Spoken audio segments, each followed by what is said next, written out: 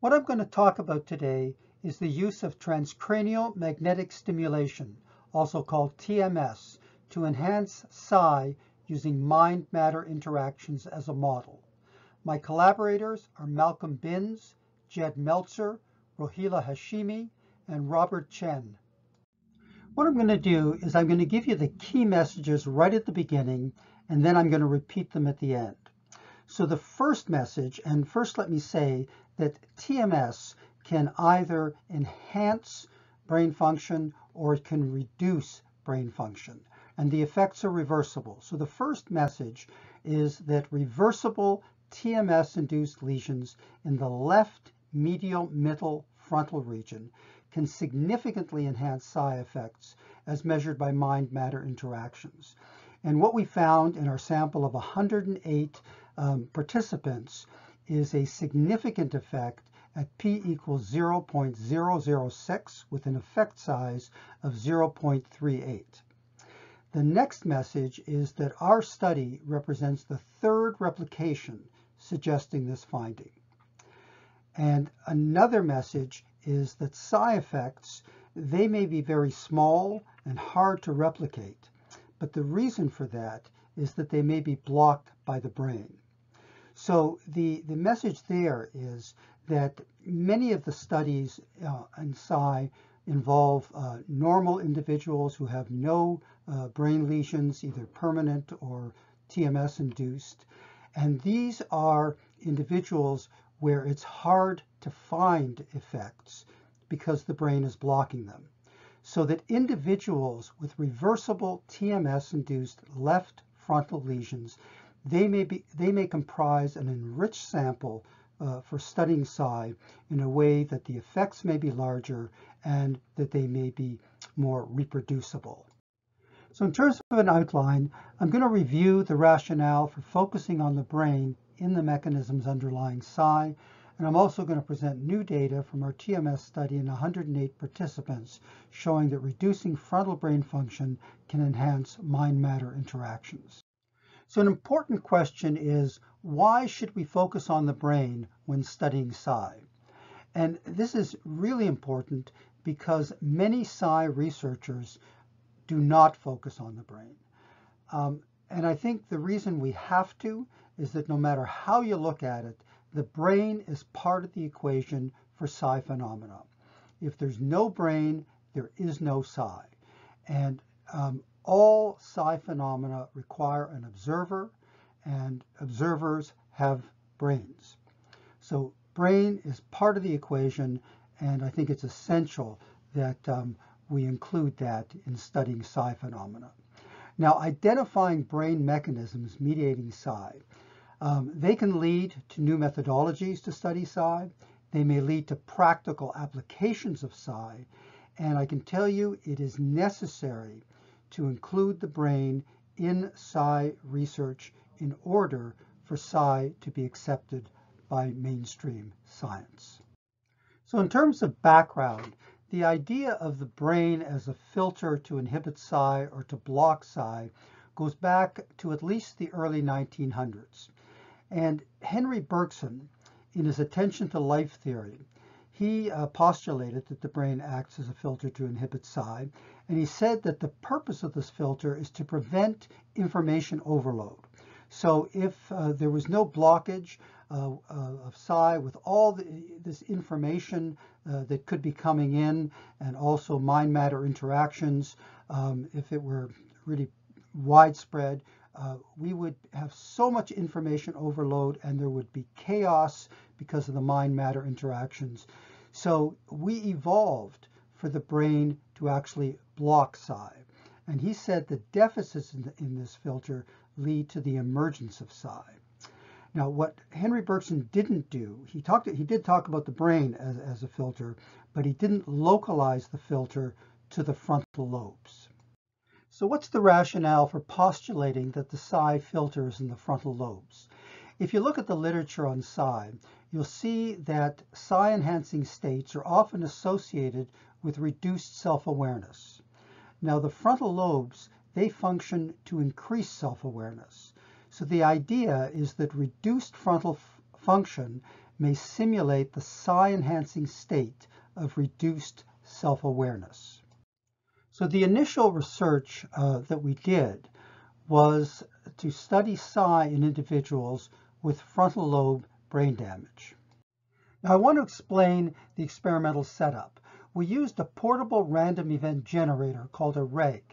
The REG produces zeros and ones with equal probability at a rate of 200 bits per second. Now each sample of 200 bits comprised a trial, so the outcome per trial was the sum of 200 bits with the expected sum per trial equal to 100.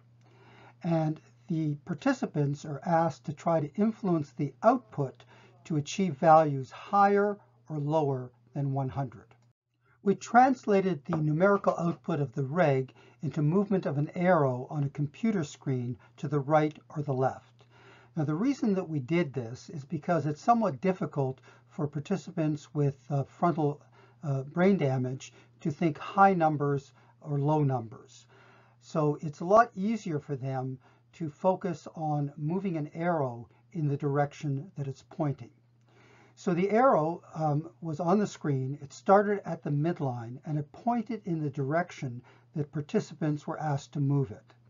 And if numbers produced by the REG were above 100, this moved the arrow in the rightward direction.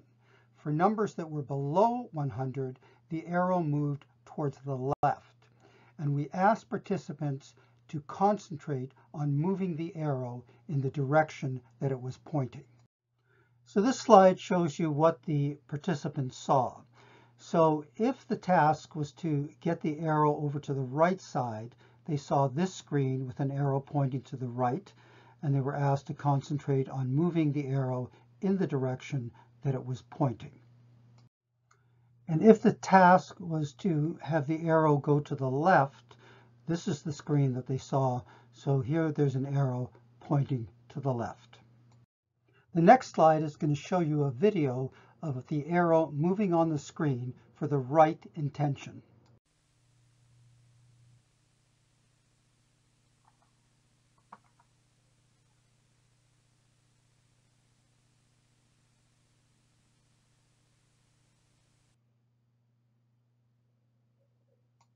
So that's what the participants saw for the right intention trials.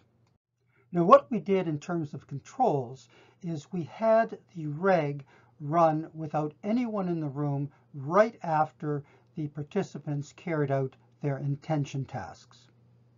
Now this differs from some studies carried out by others where there are no experimental controls and where the comparison is to an expected theoretical output. So what we found in our initial studies with patients who had brain lesions was as follows.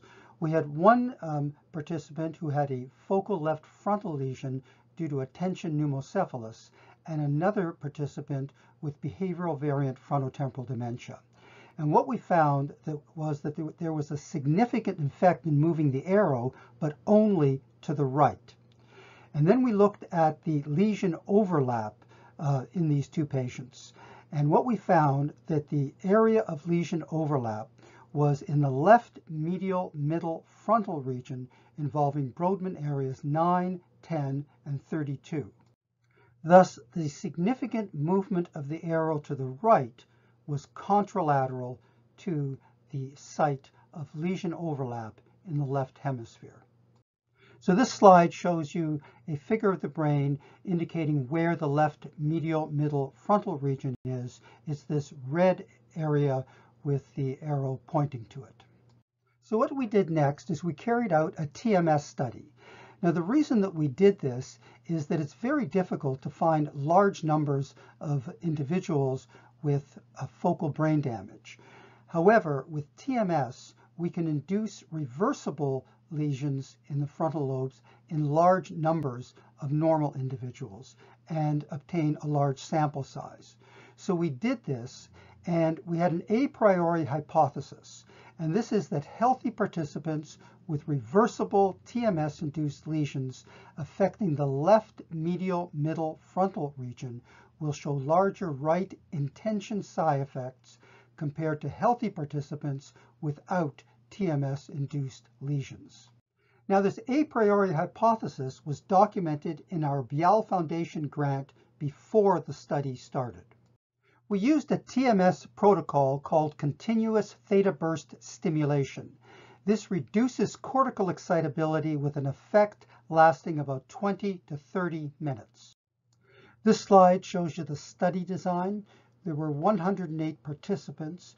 They were randomized to one of 3 TMS groups: left medial middle frontal lesion, right medial middle frontal lesion, and sham stimulation.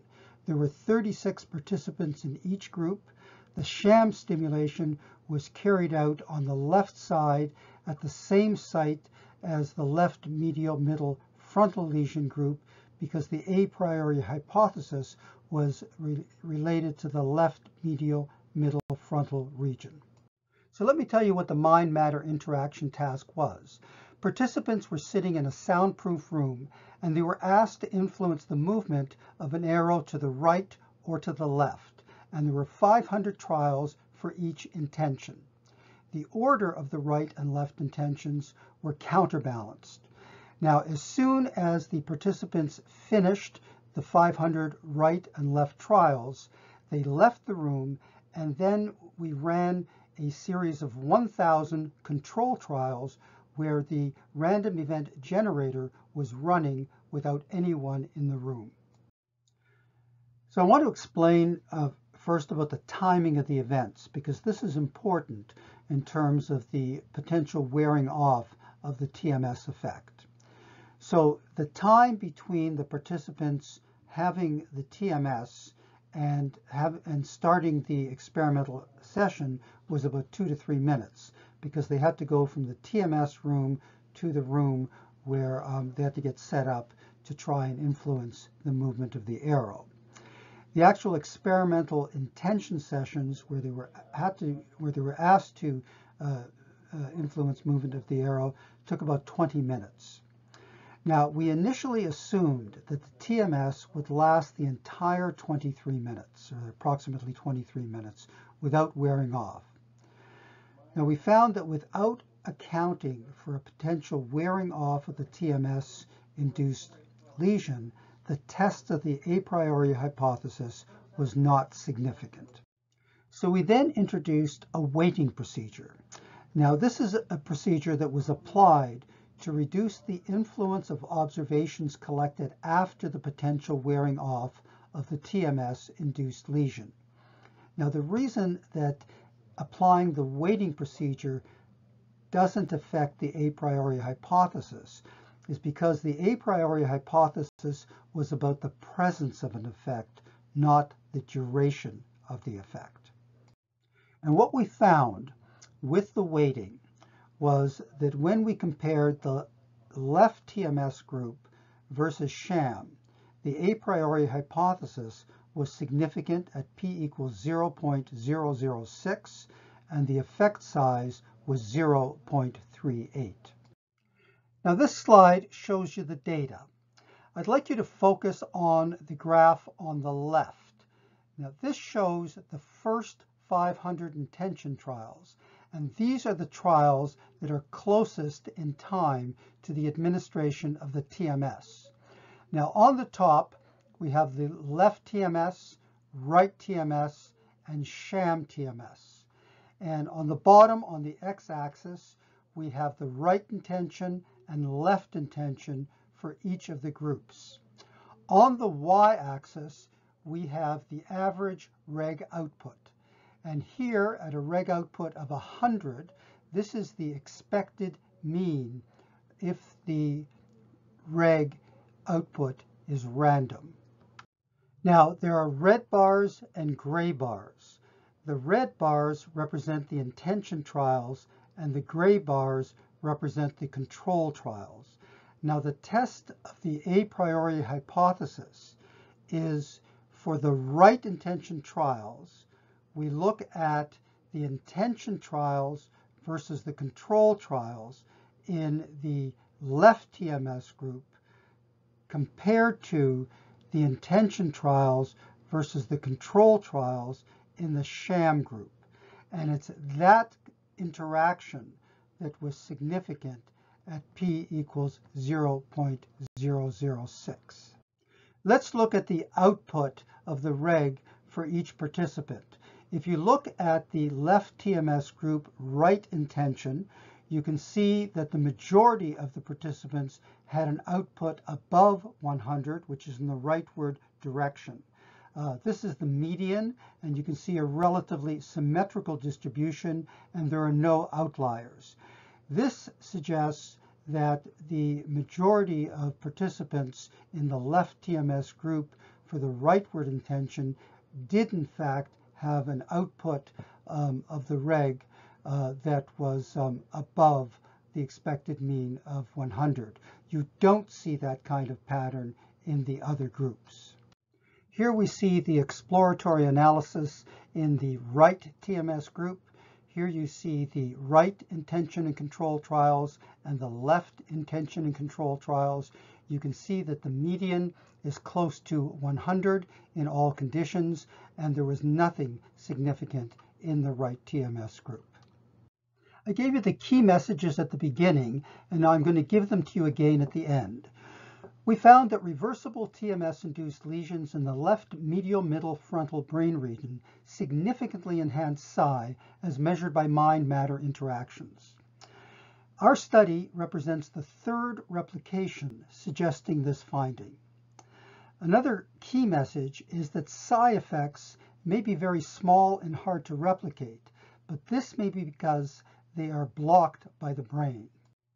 And a final key message is that individuals with reversible TMS-induced left frontal lesions may comprise an enriched sample for studying psi, and this may lead to studies with larger effects and studies that are more easy to replicate. I'd like to conclude by acknowledging the Bial Foundation that funded our research. And on that note, I will stop. Thank you.